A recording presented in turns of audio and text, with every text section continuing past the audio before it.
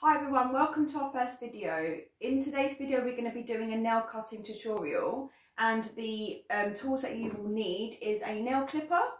I can send you the link so you can have all the details for what we're going to be using today, and also Trimx or flour just in case you have any nail bleeding, but hopefully you won't. So I'm Cornelia, owner of Lila Loves, and this is Lila, my mascot. And today we're going to be doing a little video to show you how easy it is to cut your dog's nails from home. Okay, so with the nail clipper, take the safety off. Okay, so it's always easier to cut your dog's nails on a table. You always find that they'll relax a bit better. See, relaxing, doing a pose. So it'll be much easier for you to cut your dog's nails on a table. Obviously, if you've got a large dog, you're not able to do that. So definitely have a couple of you, one giving your dog treats and another holding the dog slightly. So with the clippers, what you'll need to do is you'll need to cut the nail at a slight angle. So I'll just show you.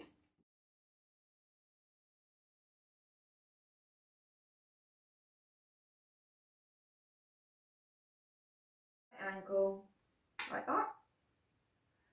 And that's all you need to take off, just tiny little bit. So you want to do it away from the pink quick.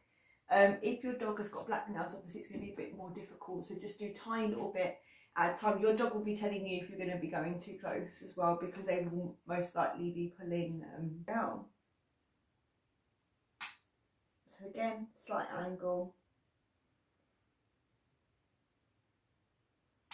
Again, slight angle. So there you go. So it's as simple as that. If your dog isn't that keen on it, then obviously you can use a nail grinder or a nail file, whatever makes it easier.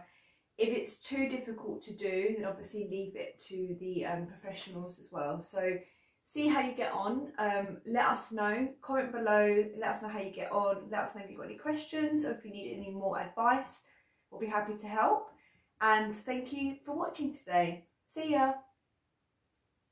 Say bye, Lila.